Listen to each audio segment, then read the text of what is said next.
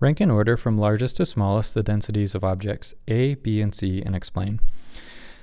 Looking at these objects, what we want is the ratio of the overall volume to how much volume is actually submerged.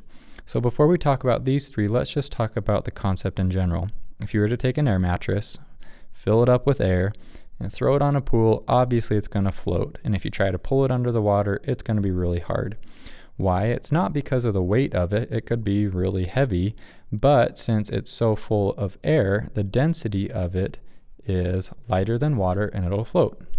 If you were to take a dumbbell and you chuck the dumbbell in the water, obviously it's going to sink to the bottom. Why? Because it's more dense than the water. So with these ones, we want to know how much of it is submerged in the water in relationship to the overall volume of it.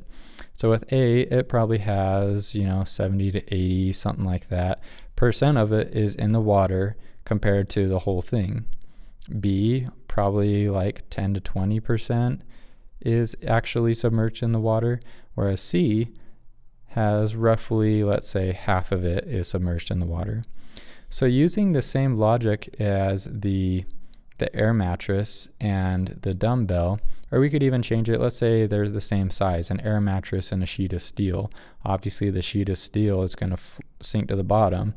So with these ones, since A, it's more submerged in the water in relationship to its overall volume, is going to be the most dense.